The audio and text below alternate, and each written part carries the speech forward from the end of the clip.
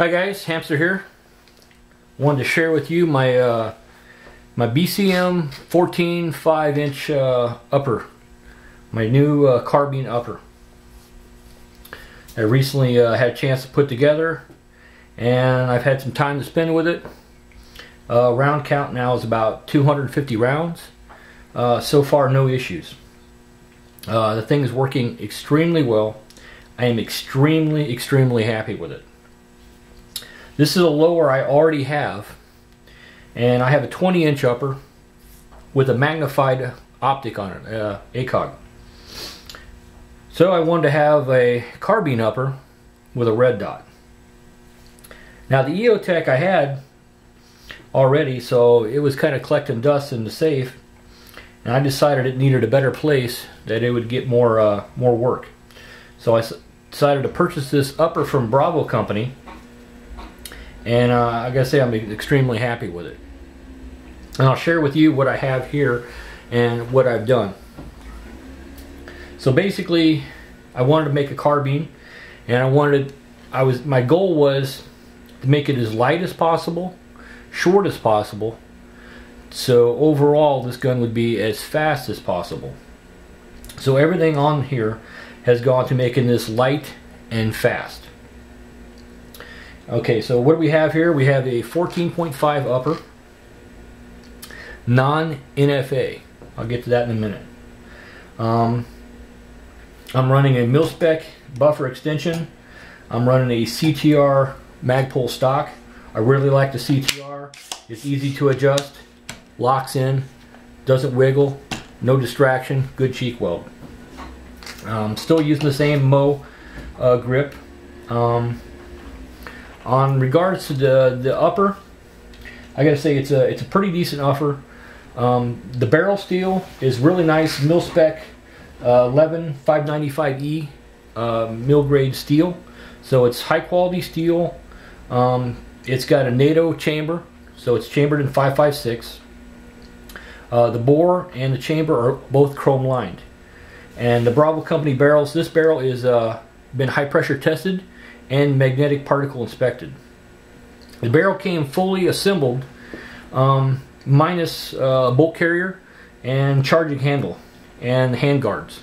The delta ring was on it, dust cover, forward assist. All you had to do is slap a set of hand guards on it and drop in your bolt carrier and charging handle, and you were good to go. The head spacing had been checked at the factory, and it had been test fired, and the front sight alignment had been checked. So there's nothing really for me to do except drop in my bolt carrier, which made it real nice. And the fit and finish is nice, and the fitment with my Armalite lower is very good. Very minor play, no more than most typical ARs. So extremely happy. It worked out really good getting another upper and being able to swap back and forth between a rifle and a carbine, between a magnified optic and a red dot. It also has an F-marked front sight post. I am running the Midwest Industries Gen 2 drop-in hand guards. These are not free float, but I gotta say these are excellent set of hand guards, and for the price they're extremely nice. The EOTech is the XPS 2.0, which I've had for a while. Extremely happy with it, and I'm back falling in love with it again. To keep this gun light, for weapon light, I still wanted a weapon light, but I went with the M300A Surefire Scout. Now it's half as bright as the 600, and the run time's about half. So I got 110 lumen and about a 1 hour run time. But I run the 600 light on my rifle upper, and I run the AFG2 grip also. They're both configured about the same location, so my grip and my muscle memory, my technique is the same whether I'm using the rifle upper or the lower upper. And my sling placement goes in the same location, just at the rear of the handguard on either the rifle or the carbine upper. So for me, using both of them feels pretty much the same.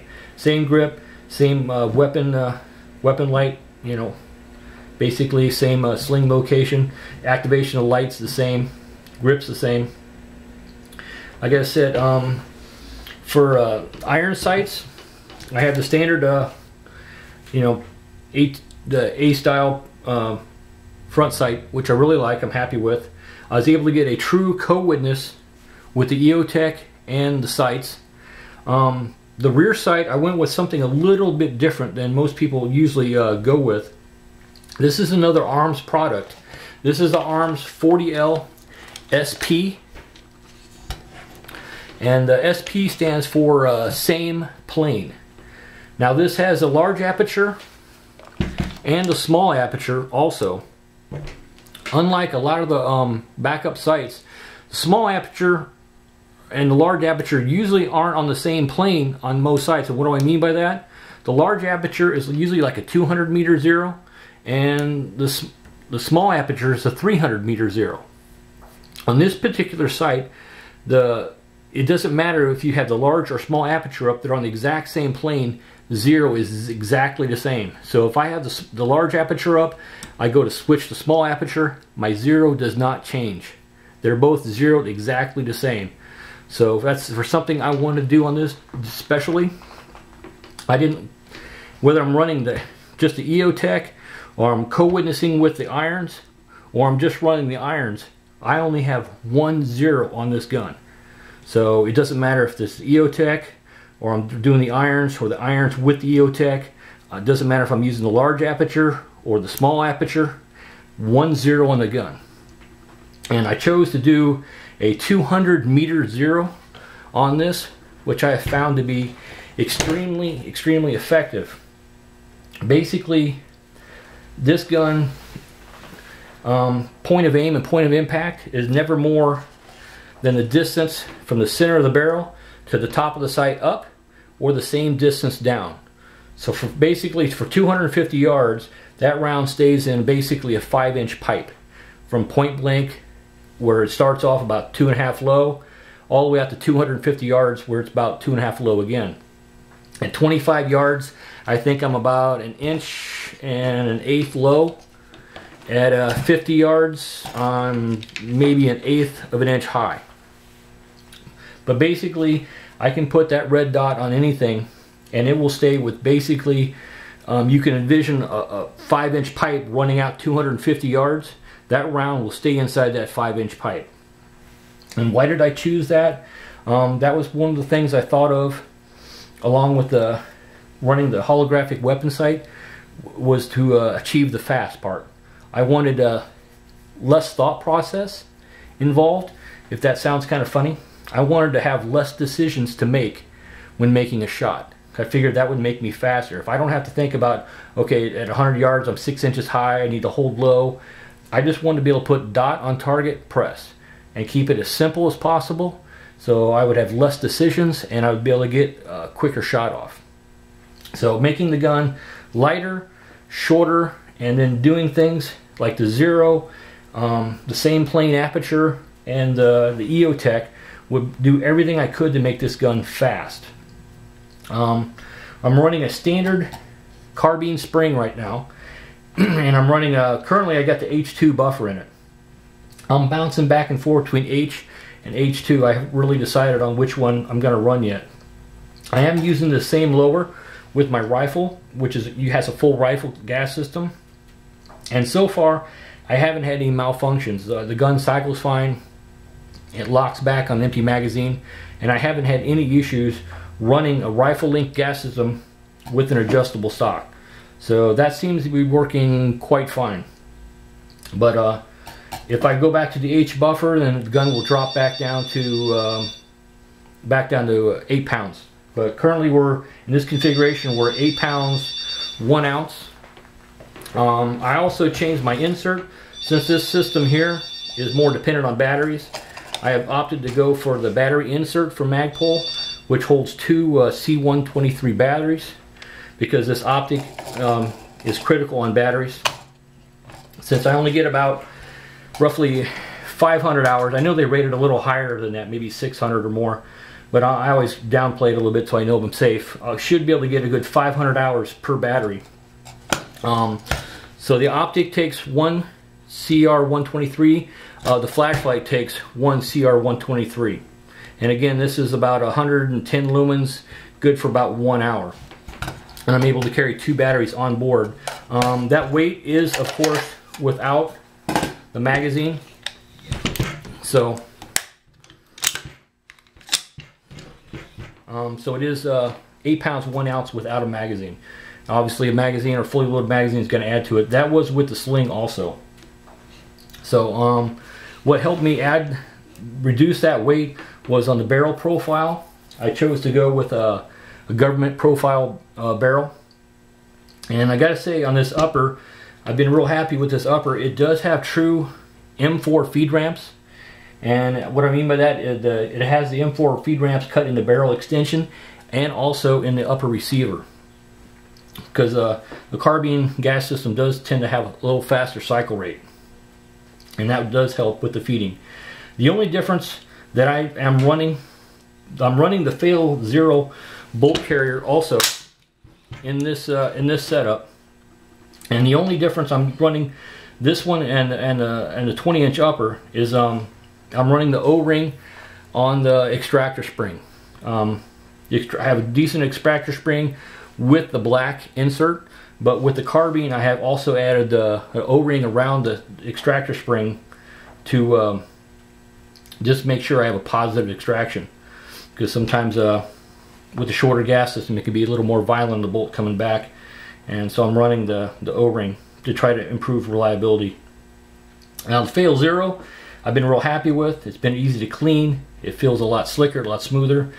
I have not run it completely dry with no oil.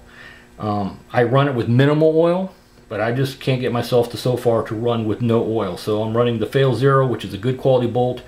It's very slick, very smooth, very easy to clean, but I am still using a minimal amount of oil on it.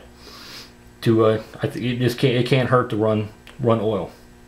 I'm not running it as wet as I used to with the standard bolts, but I still do run a slight amount of lubrication even with the Fail Zero. So that is my Bravo company, basically 14.5 upper.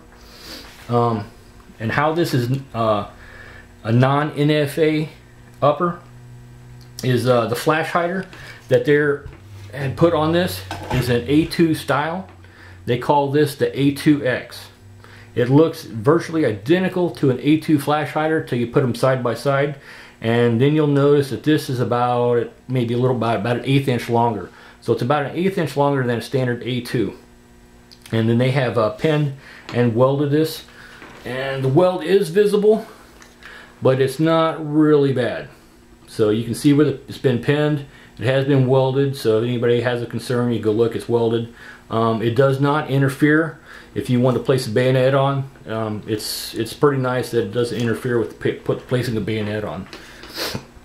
So it would make it a little more difficult to do maintenance, but in my state they do not allow SBRs, so this is my way of saying screw you, I'm going to have an SBR.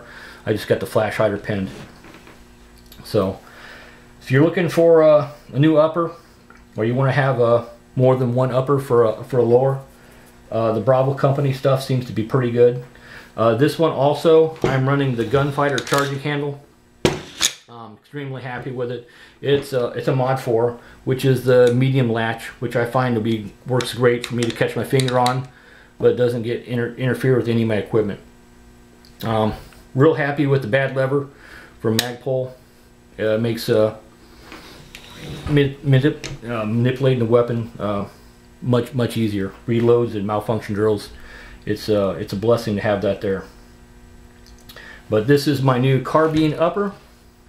It's light, it's fast, and so far I'm real happy. Like I said, round count's still only about 250. I need to get out and spend some little more time with it, but we're getting close to the point where I can say it's reliable and I trust it. But the EOTech and the combination, running it in co-witness and the same plane apertures, I was going to say this is just fantastic. I'm able to get hits on target at 100, 200 yards so fast, so quick, either with the irons or with the red dot. It's just fantastic setup. But if you're looking to go light and short, I said this is about as light and short as you can go without a lot of special paperwork and a lot more cost. But this is the 14.5 upper carbine length gas system from Bravo Company. And I gotta say, it's got a permanent home here at my location. Thanks for watching.